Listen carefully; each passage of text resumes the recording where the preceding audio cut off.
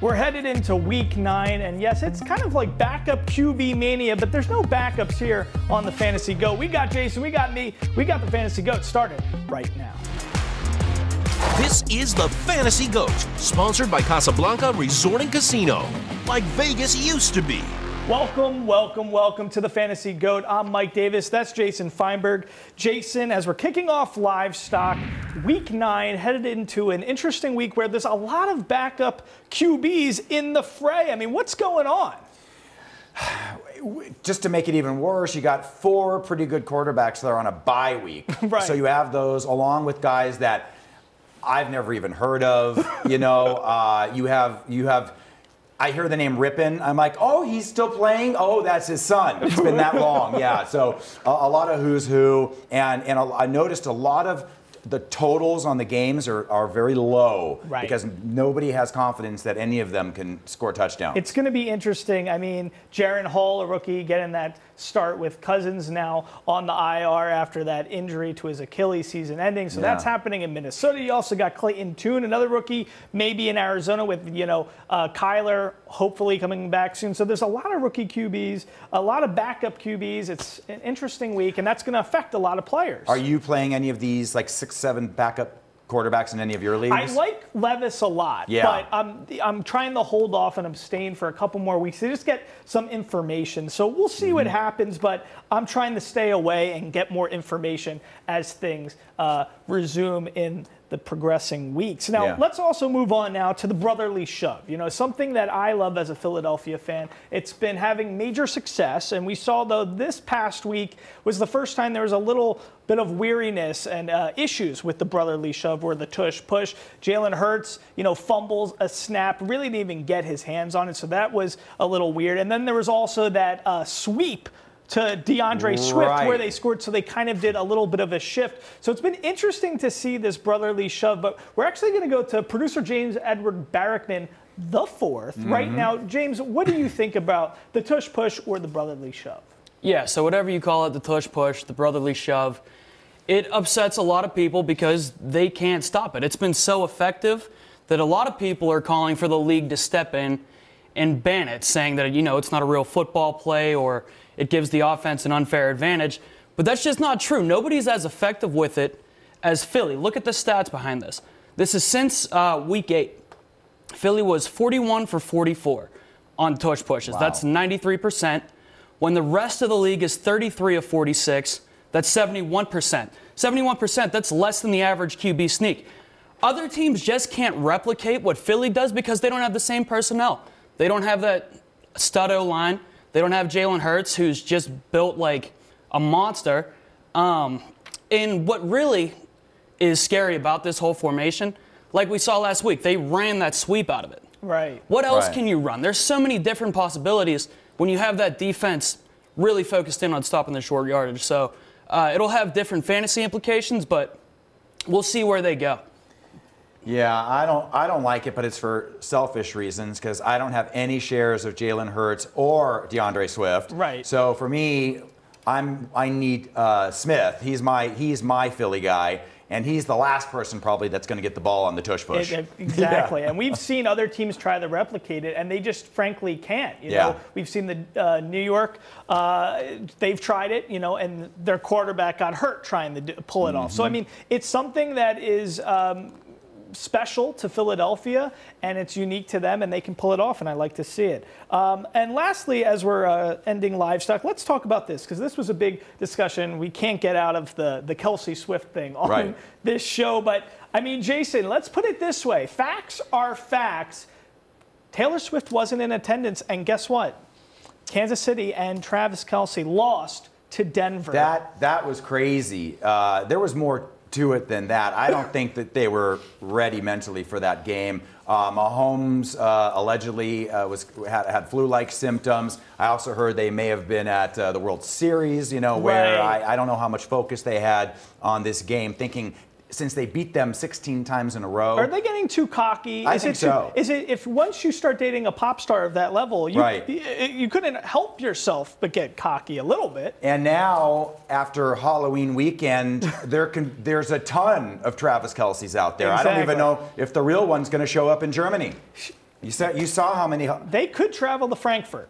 Yeah, all of them. All of them. We don't know what will happen, but we definitely got to see Denver's version last week. Yeah. See? Good. See what I did there? Uh-huh. Okay. Denver's version. Anyway, guys, let's do this. We got to go into our hole-in-one player of the week, sponsored by Casablanca Resort and Casino. And, of course, it was Dallas wideout CeeDee Lamb. He had himself a day. It was basically his career best day. He had a career high 12 catches, 158 yards, 2 TDs, 14 targets. It was a total of 35 fantasy points. He is now wide receiver 10 through 8 weeks. So this is another one I'm angry about, because in one of the leagues we're both in, and I really needed to win the game last weekend, I thought my big advantage was that my opponent had CeeDee Lamb, who hasn't done a whole lot, had that one big game, but I thought that was a fluke.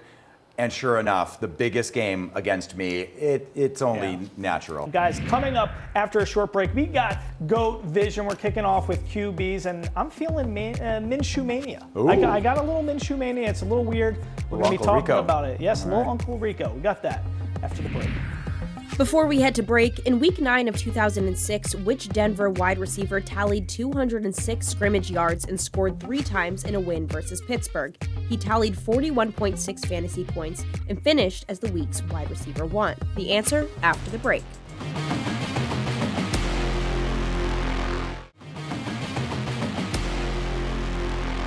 Welcome back. Before the break, we asked you which Denver wide receiver tallied 206 scrimmage yards and scored 3 times in a win versus Pittsburgh back in Week 9 of 2006. The answer, wide receiver Javon Walker, who played for Denver from 2006 to 2007.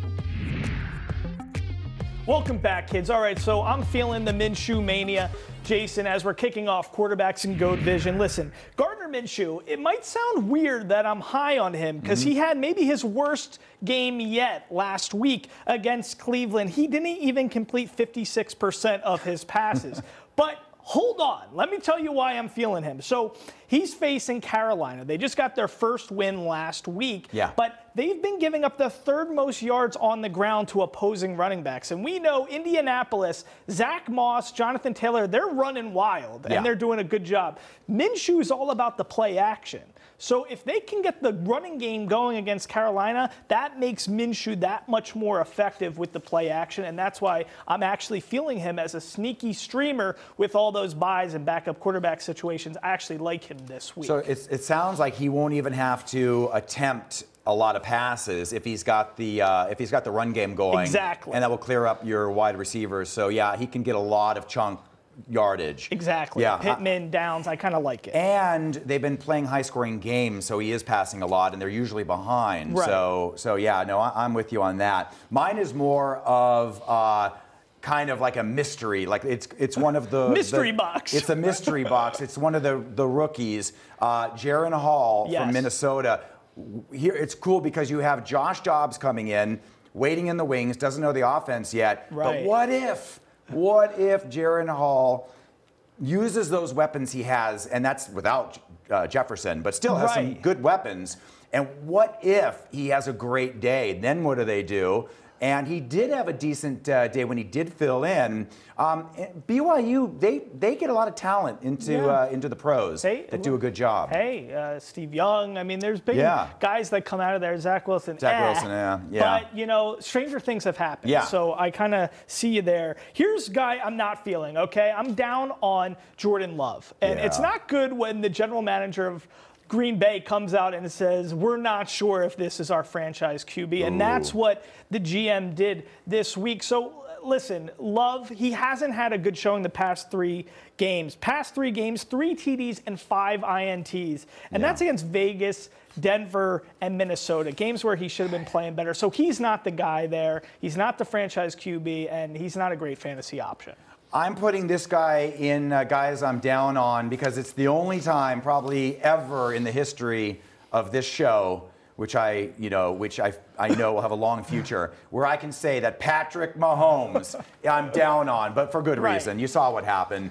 It didn't help that none of his wide receivers could catch the ball. So, but still, he will bounce back. Listen, everybody has an off day. Even Jason Feinberg has an off day. Yeah. It's once in a blue moon. but it happens every so often. All right, let's go to running backs now. So here's where I'm at. I'm actually high on Darrell Henderson in Los Angeles. You know, of course, a lot of this is dependent upon, you know, Stafford and this injury to his thumb. So I think that's going to be bad for, obviously, Nakua and Kupp, and they might be relying more on the run game. But here's why I kind of like this. So they're facing Green Bay. They've given up the third most fantasy points to running backs and the second most receptions to running backs. So Henderson's going to get a lot of volume. He had about over 50 yards receiving last week. So in a week where, you know, Stafford could play but could be injured, or they might have to go to Ripon, you know, it's one of those things where he could be a good play. Yeah, I don't think anybody, you know, everybody has, first of all, he is a veteran. Yeah. And he has shown in the past, even just this season, that he can produce. This is another one that it may not happen this week, but I really liked what I saw out of Zach Charbonnet with Seattle. Yeah. He came in because Walker was kind of nursing the calf injury. He didn't have a ton of snaps, but what he did with those snaps was amazing. I want to say 10 to 11 yards per carry. Yeah, he had like only about 5 carries and 40, 50 yards. Yeah. But listen, when you draft a guy, when you already have Kenneth Walker and you draft a running back in the second round, that means you have a lot of faith in him. So Charbonnet looked good, and in an offense that runs the ball, that's a good pick. I like that a lot. Keep in mind, he went to UCLA, but keep that in mind because I have a wide receiver who also is from UCLA. Oh, okay, we'll learn about that. Now, here's the guy I'm not feeling, okay? So obviously, we all know Kirk Cousins. He's now got the season-ending Achilles injury in Minnesota. You're thinking probably, well, Alexander Madison's going to get a lot of volume. You might be thinking that, but here's why he's not a great play this week against Atlanta. So, you know, Atlanta, guess what? I mean, this is crazy. Atlanta has not given up a rushing TD to a running back on the ground this season. Yeah. So, I mean, that's crazy. And Madison's not going to be the one to do it. It's not, exactly. And they've allowed the fewest receptions per game to running back. So this is not the week to think, oh, Madison's going to bust out because they got to rely more on the run game with Cousins out. Not happening. Plus, Akers already vultured a TD from him last week. So stay away from Alexander Madison. Yeah, and right there, the same, they're probably going to be ranked right next to each other. But, and I hate to bash on a Vegas guy, but Ramondre Stevenson, another, he's just not getting it done. It's not impressive. And actually, New England looked pretty good. And so I've been down on him. I'm not even going to start him. Okay. See, interesting stuff there. All right, guys, coming up after another break, we're going into wide receivers, tight ends. A lot of good information for you. Make sure you hang tight. Before we take another timeout, in Week 9 of 2002, this New England running back scored 3 touchdowns in a win versus Buffalo. He totaled 34.7 fantasy points and finished as the week's running back 1. Who was it? The answer after the break.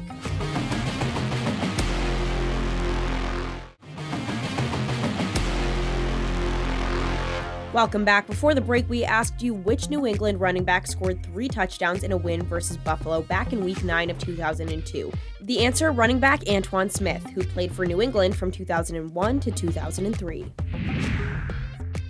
Welcome back to the Fantasy GOAT. Okay, Jason, wide receivers, tell us who you like, who you're not feeling. All right, I mentioned the whole UCLA thing with Charbonnet as a running back. I'm going the same with Jake Bobo. First of all, great name. UCLA wide receiver, plays for Seattle now. He has proven that even with DK Metcalf in the lineup, he can still be productive. He got a touchdown. And for the second week in a row, including a game that I was at in New Orleans, these guys can't catch the ball. Chris Olave had a touchdown bounce off of his helmet and then missed another one. And it's really driving me crazy because you know how good he can be. Right. And he had those legal issues too. Yeah, right. But speaking of Bobo, we loved Bobo. He's asking good questions, unlike the Stern Show, Bobo. Yeah, right. I just have to say that. All right, here we go. So I'm feeling Jalen Waddle. I mean, listen, this guy busted out, especially the week prior. He left early with that back injury, and he had a great week. I mean, everybody wants a piece of the most exciting offense in the NFL, and I like him this week, facing Kansas City and Frankfurt, Germany. And the guy I'm not feeling, Jordan Addison. Listen, this guy, past few weeks, 15, 10, 27, and 17 points in the past 4 weeks. But I'm kind of out on him now with Cousins out. We got to see what's going to happen with the quarterback play with Hall or Dobbs. Agreed. So I'm resting on him right now. And let's go with the tight ends. I'm going to stick with the same theme. Hawkinson, I got him in a couple leagues. He's tight end 3 behind Mark Andrews and Travis Kelce, having a great season. But I got to be a little weary with no more Kirk Cousins under center. So I'm going to have to probably pay him in a couple weeks. Yeah, but I think he'll be okay. I think, if anything, a lot of times these rookie quarterbacks will lean on the tight end as a security blanket. So I think he has a better chance. Hopefully, you know, and that's a good theory, but you can expect a little regression. Sure. And the guy I'm feeling, let's just say it. I mean, I told you guys last week, Taysom Hill is legit tight end starter in fantasy. I just need to heed my own advice because I played Darren Waller instead of Taysom Hill. Listen, I called it. He had 2 TDs on the ground, over 20 points. This guy is a fixture in New Orleans and in their offense, and I love Taysom Hill. All right. And I'm the same way. I went real high on another one. It was because it was Halloween weekend, so I went with Trey McBride of Chucky, and just kind of as a joke against you. And it turned out where he was tight end number 1, so keep the ball rolling with him. It will be a new quarterback, but, you know, all good. And then, you know, Kyle Pitts, he's done better, but we've seen his ceiling. It's not that great. Yeah. So, I don't know. I think people got excited about him, and it's sort of false hopes. Hey, the McBride call, that was a call, of Chucky. My friend. There you go. Guys, coming up after a short break, we're talking with Dr. Nithin Natwa. We're breaking down all the critical injuries to some of your big-time fantasy players.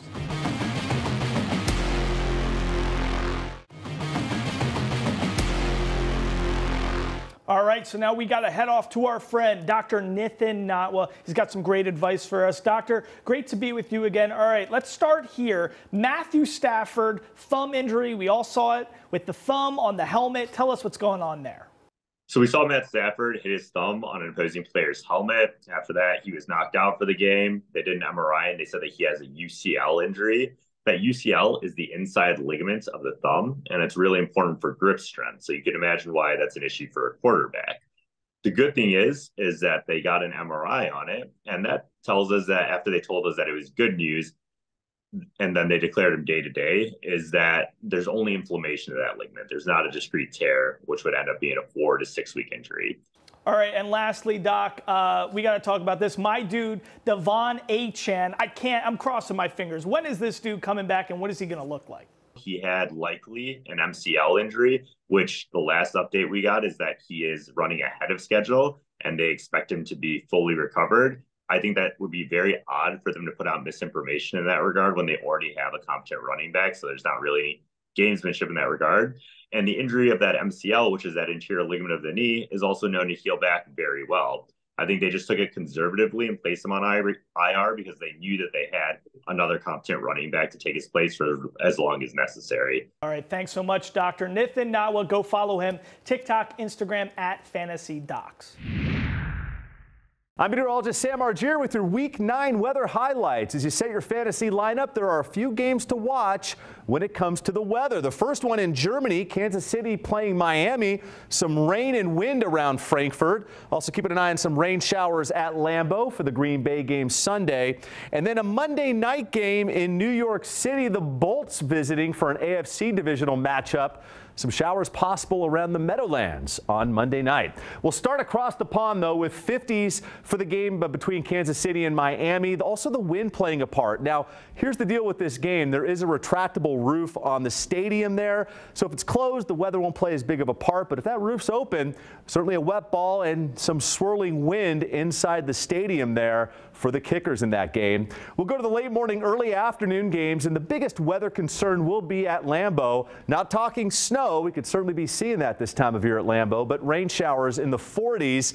And then other games looking at pretty smooth sailing. Cleveland and Arizona, Baltimore and Seattle, and New England versus Washington, looking at 50s there. Late afternoon, early evening games on Sunday. Carolina, it's mild in the 70s, and also Philadelphia versus Dallas looking good there. Sunday night at 50 degrees in Cincinnati versus Buffalo. And then here's that Monday night game. The colors are green. That's some scattered showers around the northeast as the Bolts come to town. Also dealing with some wind at MetLife on Monday night with temperatures in the mid to upper 50s. So not a super active weekend of weather for Week 9, but a few of those games being played outdoors may have an impact on your fantasy team.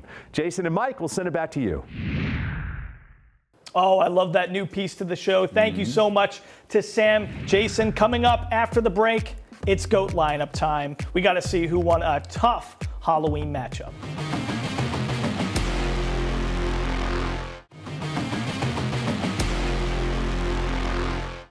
Welcome back, kids. All right, GOAT lineup time. So this is where Jason and I go head-to-head. We can only use one player one time throughout the season, so we got to keep funneling through different QBs, running backs, wide receivers, and tight ends. Jason, last week you had my number again during Halloween. I only scored 44.5 points. It's now 5-3 you, 3-5 me. You're sitting up nicely in first place. I think I'm 5 unanswered. I think I'm on a roll, but you can't mess, Mike, with the scary lineup that I had. I mean, Lamar Jackson plays for the scary Baltimore Birds.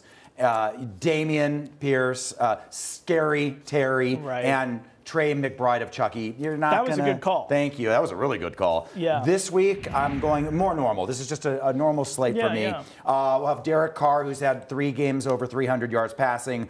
Gus the Bus, 3 touchdowns last week. Nico Collins should have a bounce-back game. They're playing at home in Houston. And then Cole Kmet had a ton of volume. Right. See, I gotta catch up. I mean, I'm starting to get scared. Speaking of Halloween, I mean, I gotta come up with something. Yeah. So I'm riding the Minshew mania. Okay. That's what I'm doing. I think he's gonna have a nice week against Carolina. I got Alvin Kamara versus Chicago. I think he'll have a good game. Adam Thielen against Indianapolis. He's been getting a lot of targets from the #1 pick in Bryce Young. And then I'm stealing your guy, Trey McBride against Cleveland. I need a big win here. I'm looking for that 4-5 record. We'll see what happens. We'll see you guys next time on the Fantasy GOAT.